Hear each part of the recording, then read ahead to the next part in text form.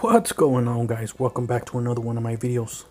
In this video we'll be going over how to remove the orange tip out of an ARP 556 and how to replace the buttstock.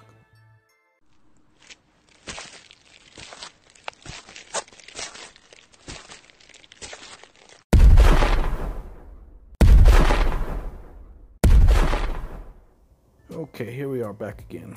First things first, for you to be able to remove your orange tip, you need to remove your rail.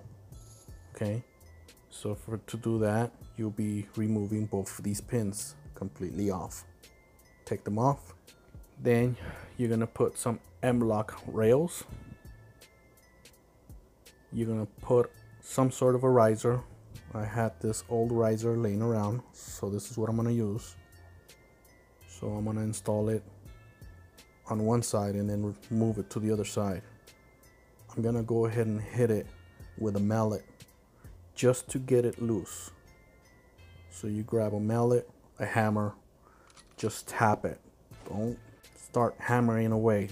All you need to do is get it loose. So okay, so here we are, we got it loose. So what I was doing was just tapping it. I tapped it on one side, I put the riser on the other side and tapped it. It came loose. I only tapped it twice on each side. You got to take off the M-lock rails for you to be able to remove the rail off the gun. Once you get that out, you can start taking off your orange tip. So the way I like to take off these orange tips, if it's got a set pin or screw, if it's a pin, I drill it out. If it's a screw, it's usually an Allen key. Okay, so in this case it was a pin. I drilled that out. I put the orange tip and barrel in a cup of hot water for a couple of minutes. Then I grabbed some pliers, grabbed the orange tip, loosen it up. As you can see, there's the damage from the pliers. Once it's loose, you can unthread it by hand. Remember guys, this is counterclockwise. You remove some of that glue and you go ahead and put on your suppressor of choice. This is what the teammate chose, and this is the finished product. I think it looks pretty clean. Looks a lot better than that orange tip.